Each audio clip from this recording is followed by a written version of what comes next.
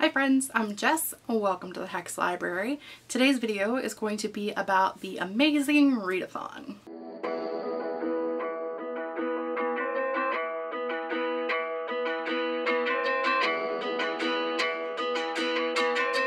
If you have not heard yet, the Amazing Readathon is a readathon that's taking place for the entire month of August.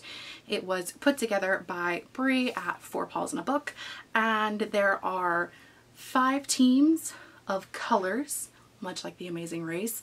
I am a host, a team captain, if you will, for Team Purple, and so my job today is to tell you some purple books. Technically, these are books with 51% of purple or more on the cover. I think they all fall in that realm. Some's maybe a little pushing it, but we're gonna go with it. I feel like if it was like, you know, an opposite team that was pulling these and it was their color, that I would be comfortable with that as well. So that's what we're going with. I'm also calling this the Pajama Party Edition because I came home from work and changed all my clothes and put my pajamas on, and then remembered that I needed to film and put my hair up and all that fun stuff. So we're wearing pajamas. It's fine. So the Amazing Readathon is, as I said, 5 teams. We're going to be going to different locations. There's going to be all kinds of fun stuff. I don't know, some book prompts, some challenges. There's going to be a battle weekend. I will leave Bree's video down below for you. So if you want to check that out and see what the readathon is about, if you don't know yet, that's there for you. If you're on Team Purple and you're here to see some books for Team Purple, let's get to it. I have broken these down into 3 categories of books.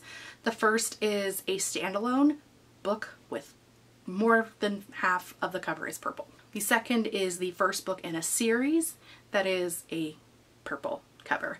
And the third is a book in a series that is more than purple, but you're gonna have to read a few books before you can get there. So these are ones maybe if you read a lot, or if you have already started the series and maybe hadn't thought about a book later on in the series being purple.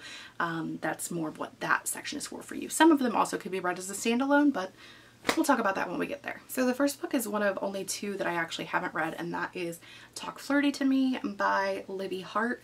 This book is a adult romance where our 2 main characters, it's our main female character and her brother's best friend.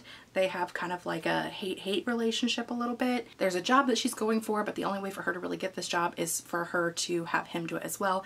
And they are reading the smexy parts of an audiobook for an audiobook. So I imagine that that would be fun. We then have A Wicked Magic by Sasha Lawrence.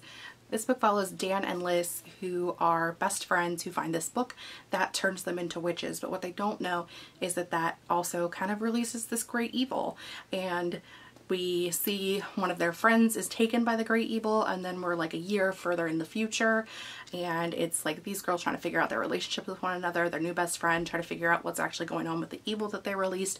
And, you know, it's all about friendship and all of those fun things. And I did really like this book. We then have The Lies We Told by Camilla Way. This is an adult mystery thriller. It follows 2 timelines. We have a mother whose daughter is creepy, and she wonders, you know, maybe what is her daughter doing with her life. She's like a young child into teenage years, and it's disturbing. And then we have our main character Clara, who is dating a guy named Luke, whose sister went missing when she was little. And then Luke also goes missing, and so she's trying to figure out what happened to Luke, and then trying to figure out how this woman's child is connected. Toil and Trouble, 15 Tales of Women in Witchcraft. This is an anthology that has to do with women and witchcraft. So this is Ever After by F.T. Lukens. When I read this book, my description was this book is Heartstopper meets Legends and Lattes. Okay, so this is basically like a Dungeons and Dragons campaign where in this fantasy world these kids had to go up against the great evil, and they beat the great evil, and now what do? So our main character, he goes to rescue this princess, and he finds out that the princess cannot rule the kingdom because he put the crown on. He has to rule the kingdom, and he was just doing it to goof off. And so him and his friends have to kind of put the society together. So you kind of watch them slowly build the society and like figure out like how they're gonna like send dignitaries to other countries that, you know, used to be in battle with this great evil guy, and like how they're going to make friends with everybody and how they're going to do all these things. And then he finds out that if he doesn't find a spouse by his 18th birthday, then he'll die, and that's part of like the contract that you sign by putting the crown on. And so his best friend, who he has a crush on, is our love interest, and he's pretty sure that his best friend is straight. So it's again, Heartstopper meets Legends and Lattes. What more could you want? We have now hit our first book in a series, Purple Books. We have The Kiss Curse by Erin Sterling.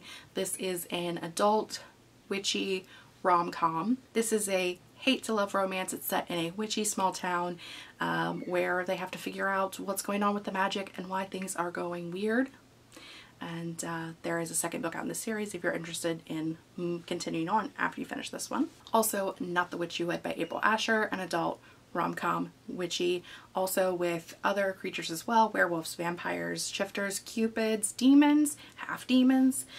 It's all here. We have two best friends from high school who he did something to betray her in high school, and they have not spoken to each other for like a decade, and then they have to start fake dating, and then they kind of like actually fall for each other. It's fantastic. We then have These Witches Don't Burn by Isabel Sterling. This is one of the ones that I was questioning, like, is it 50% purple? But because I would accept it. Like, I would accept it.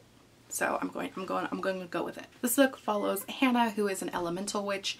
In this world, there are elemental witches as well as what we consider Wiccans in our society in actual real day time. The Wiccans don't really know about the elementals, but the elementals definitely know about the Wiccans. And there is some dark magic creeping up in town, and she has to use the help of her best friend, her ex-girlfriend, and her new love interest to help save the world. This is technically the fourth book release, but it is a prequel, so we're going with it. The Outcast by Taryn Mathrew. This is the prequel to the Summoner series. I don't know what this series is about. This is the other one that I haven't read yet. So we then have Blood Like Magic by Lizelle Samberry. Yes, I'm calling all of these dark pinks a fuchsia, which is purple. Just roll with it. But Like Magic follows our main character, Voya, who comes from this very large dysfunctional family. She lives in a near future Toronto where society has a lot more technological advanced things than what we have now. She has this thing that she has to go through called a calling, which in her family and her society, this is what a witch has to go through and has to pass in order to get their powers. And she goes into her calling and she doesn't do well. She asks the ancestors to grant her another opportunity, and the ancestors basically say you have to take away the life from the person you love the most. And so she joins this app in order to find her true love so that she can then kill them. So it's a fun time. It's very much like dysfunctional family. It's got a romance. It's very sci-fi heavy, even though it is magic and witches. It's also got a lot of sci-fi. It's a very good series. I love it. I actually have a review vlog of this that I will link down below for you. Okay, and our last category is books that you would have to read another book before you got to this book. Some, there's only one book, some is 7. So we're just rolling with it.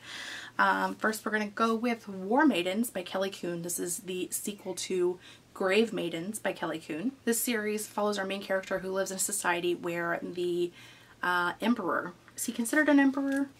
I think he's considered an emperor. In their society, the emperor is allowed, when he is going to die, he gets to choose from the families what they call grave maidens, which are these 3 women who get to go with him and be sealed in his tomb to be his wives for all of eternity.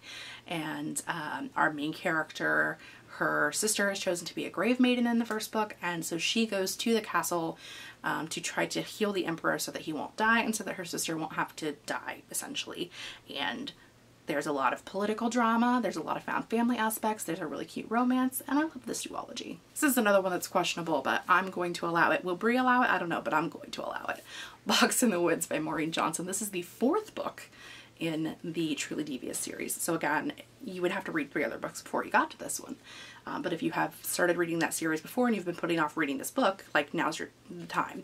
The series follows Stevie, who goes to this prestigious Ellingham Academy where basically you get to pick whatever your study is going to be. Her study is to solve cold cases, essentially. And there was a cold case murder and disappearance that happened at the school many years before she goes there. So she wants to go there so she can solve the crime, and she gets there and then another crime happens and then she's solving both crimes at the same time. And then this is book 4. We'll hop into a couple of adult romances here. And we have Starry Eyed Love by Helena Hunting. This is the second book in the Spark Sisters trilogy. This one is a second chance-ish romance. This one is very spicy, and this series as a whole was great. We then have Well Traveled by Jen DeLuca. This is the fourth book in the Well Met series. Again, you would have to read 3 books before you got to this one. Technically, you could just read this one if you wanted to. It's adult, it's spicy. This one is more particularly a women's fiction than a romance, but the romance is heavily featured and the spicy parts are very nice. You could read this as a standalone because you don't really need all of the context of the other books. It's really more about the characters that are in this book. Like they're in the other books, but they're not like main characters in the other books, so you could read it without reading the other 3.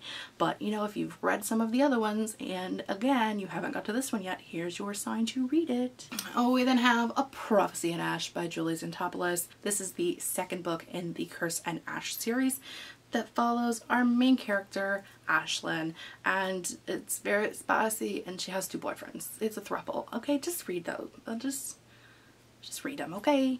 Like just do the thing. If for some reason you've been, you know, wanting to read the Vampire Academy series or reread book 4, Blood Promise, She Purple. I'm not telling you what Vampire Academy is about. You've been on BookTube, you know what it's about. There's been a TV show, there's been a movie. Like, you know at this point. I actually finished this one this week. Sarah Normal, book 7, Secrets Within. They're very short. There's 6 books before this one, but I mean, they're like 150 pages a piece. Sarah Normal follows Sarah, who is a 12/13-year-old girl, because she ages up as the series goes on, who can see ghosts, and her powers continue to progress. She lives with her father and a little old lady who is a psychic, and things happen. And the last book that I have for you is The Twisted Dead by Darcy Coates. This is the 3rd book in the Gravekeeper series. This is a horror series. I mean, I guess we would consider these horror. I'm going with it. I don't know, but I'm going with horror. Okay? Okay. This series follows our main character who at the very beginning of the first book is running from people. She can only remember who her name is. She can only remember who her name is. She can only remember that she believes her name to be Kira, and that's about it. And she knows that the people she's running from are the bad people and she wants to get away. She's able to convince this priest to hide her in his house while these people are looking for her. And then after they feel like they have gone far enough away, the priest offers her to stay at this cabin in the graveyard in order to just continue to hide out, because he realizes that she's being serious when she says she doesn't know who the fuck she is. And so she stays in the cabin and she helps pass on the ghost, but the ghosts have other plans, and so do the people who are hunting our friend. This is a found family. There is a romance, just a titillating spice of a romance. It's very, very barely there even on book 3, but you know it's there. Like, you can feel it. But it's so tiny. So tiny. It's great. It's fantastic. Love this series. Love Darcy. Will read anything by her. This one was great. I'm going to attempt to hold all of these up for you, okay? And you can laugh at me, so they're not all going to fit in frames. It's really just going to be funny. It's more fun for me than for you, or more fun for you than for me. I don't know which, but we're just going to give it a shot. Are you ready? I don't think you're ready. Look at this. Ooh. Purple books. And that's enough for me, thanks. If you made it this far in the video, leave a purple emoji down below.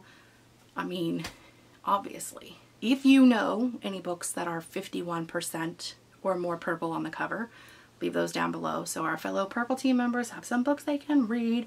Also, I need some books that I can read that are purple, because again, only 2 of those are unread. So that is all I have for today. I post reading, writing, book, and planner related content a couple times a week. If you don't want to miss anything I have going on in the future, make sure you hit the subscribe button and the notification bell down below.